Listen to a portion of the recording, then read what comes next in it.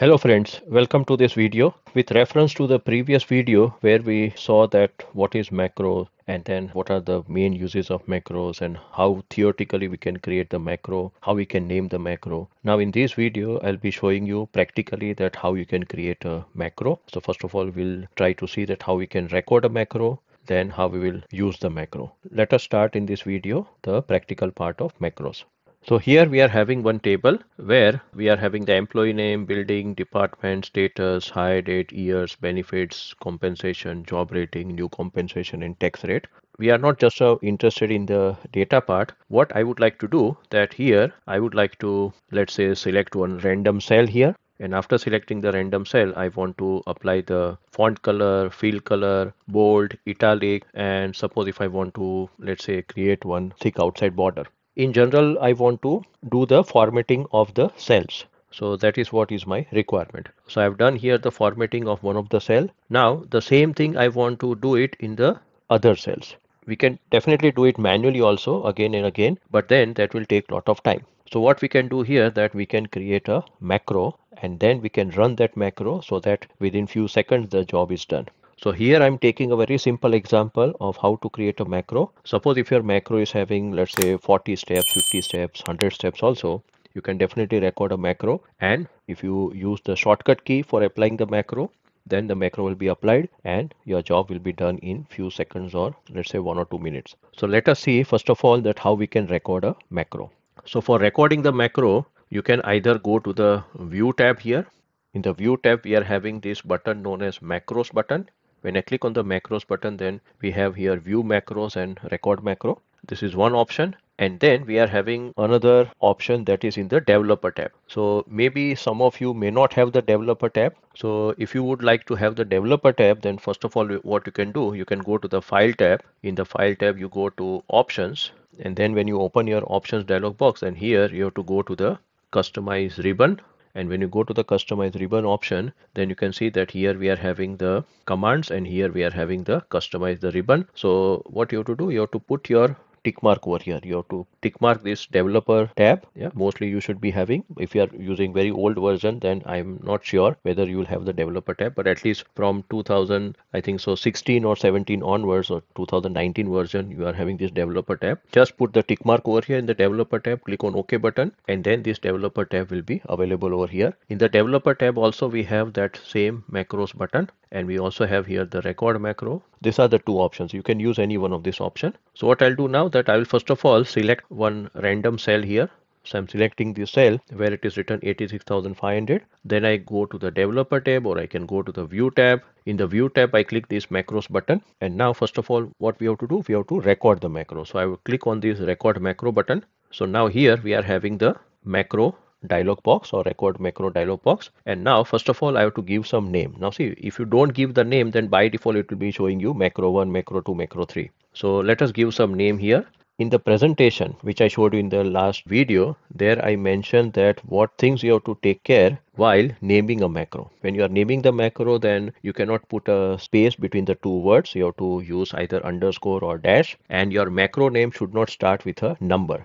It should always start with a text. So here I'm writing some macro name, formatting underscore cells. Yeah, this is my macro name. So between the two words, I've used here the underscore. You can also use the dash. Now see, later on, if you are writing here 1, 2, 3, 4, it is fine. But initially you should always start with the text. Now here I have to give the shortcut key. So inside this box I have to click it. Now see, whenever you are giving the shortcut key, you should be very careful. Let's say we are using a lot of shortcut keys in Excel. Now one of the shortcut key that we regularly use is suppose Control V. Control V is for pasting, or Control X is for cut, and Control C is for copying. Now suppose if I give here the shortcut key, let's say Control V for this particular macro, then what will happen that whenever I'll be clicking that Control V option, then it will run the macro. Now suppose if I want to even paste something in my Excel file, and if I just press the Control V, then it will always go for the macro. So it will not paste the content in the Excel file. So whenever we are giving the shortcut key, please take care. So here, what I'll suggest you that you can create a shortcut key or you can allocate a shortcut key which you are not using on a regular basis, because in Excel there are a lot of shortcut keys. Some are starting with control, some are starting with control plus shift plus something. So what I'll do that I'm putting here one of the shortcut key, let's say control shift and M for Munich. I'm already having here the control option. Now what I'll do, I'll put my tick mark over here in this box, and then I'll be pressing the shift plus M. So shift and M. So now you can see that we are having this control plus shift plus M. So this shortcut key I'm allocating to this particular macro.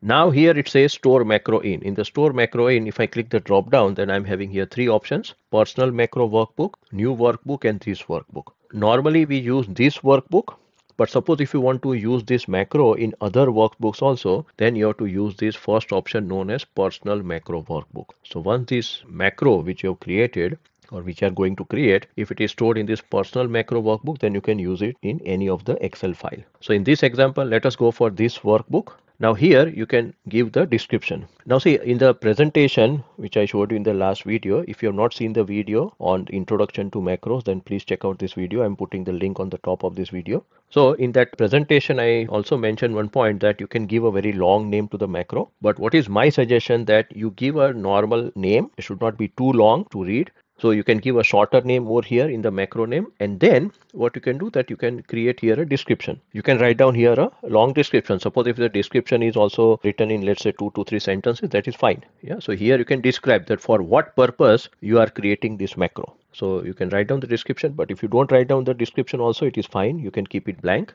I'll be clicking now on OK button. So before I click on the OK button, please check the macro name. It should not contain any spaces between the two words. You give some shortcut key and also try to remember the shortcut key. I'll also show you that suppose if you forget the shortcut key, then how to know that what is the shortcut key for this macro. That also I'll show you later on. So here I've given the shortcut key control plus shift plus M. Then I've currently stored the macro in this workbook. Description, I'm keeping it currently blank. And now I click on the OK button. Now see, I've clicked on the OK button. So now what does it mean? That now my recording has started. So what I'll do now, I already selected this cell. So I go to the home tab. In the home tab, I click this font color, fill color, bold, italics, and then I also click this thick outside border. So now I have applied all this formatting to this particular cell. So now my job is done. My macro is now ready. So what I have to do now, I have to stop the recording, because currently the recording is going on. Now I have to stop the recording. If I want to stop the recording, then I have to go again to the view tab. I can click these macros. In the macros, I can click the stop recording button, or I can also go to the developer tab. And in the developer tab, you can see this same button, stop recording. So anything is fine. So let me click on the stop recording button. So now my macro is recorded. Now what is the next step? We have to use the macro. So whenever I want to use the macro, I can select any, suppose these random cells. I can also select here 3-4 cells also. It is not compulsory that I should select only one cell. I can apply the formatting to 2 to 3 cells also. So I've selected these cells. Now I have to go for the shortcut key. My shortcut key for this macro is Control Shift and M. So I press here Control Shift and M, and now you see here that our macro is applied. Suppose if I select these two cells, and here also I want to apply the macro, so I press here Control Shift and M, and now here also the macro is applied.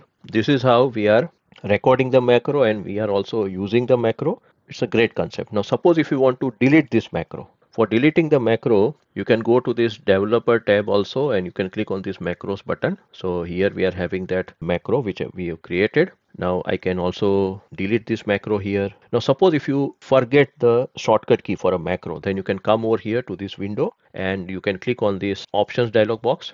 And when I click on the options dialog box, I can see here that what is the shortcut key. Yeah, because many times you may forget. Let's say you are opening this file. After 1 month, you may forget that what shortcut key you had applied or what shortcut key you are allocated here. Go to this macros tab here by clicking this macros button here in the developer tab, and you can click on the options button, and then you can see this shortcut key. You can also see the description if you want to see. Now, if you want to edit these macros, if you remember that in the presentation, I also mentioned that you can definitely edit the macros, but for that purpose, you should know the Visual Basic. So suppose if I click on this edit button, so this is that Visual Basic window. And now here, whatever the steps I had performed, everything is written over here. Now I can change these steps over here if I want to do the editing part. But as I said that you should be very good in Visual Basic. Yeah, some of the things are easy over here in Visual Basic, but most of the time if you are applying some formula or if you are doing something else, then it will be difficult. So what I'll suggest you that rather than going for this Visual Basic coding part, you can just delete the macro. You can also go to the view tab. In the view tab you have this macros button. Click on the view macros here. So you are getting this macros. You can delete this macro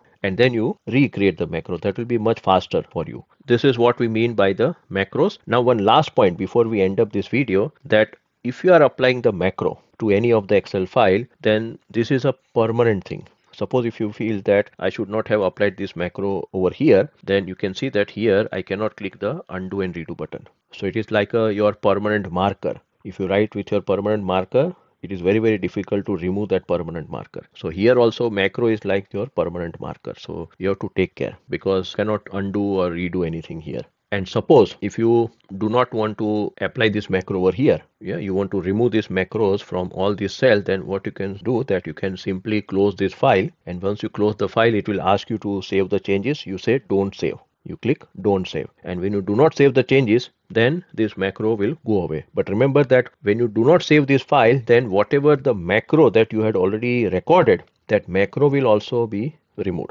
because you have not saved the file. Yeah, suppose if you want to save the macro, first of all, then you create the macro, save this file with that macro, and then you apply the changes. If you do not like the changes, you can close the file without saving the changes, and then you are safe. At least your macro is saved over there. But here, in this example, I have not saved the file earlier. So if I close this file and if I do not save the changes, whatever the macro that I have recorded, that also will get removed, and also all these things will also get removed. So friends, here we have seen the practical concept of macros. Now from the next video, we'll be starting a series on pivot table. So pivot table, pivot chart, slicer, these are the very important topics in Microsoft Excel. So it will be a big series having around 10 to 12 videos.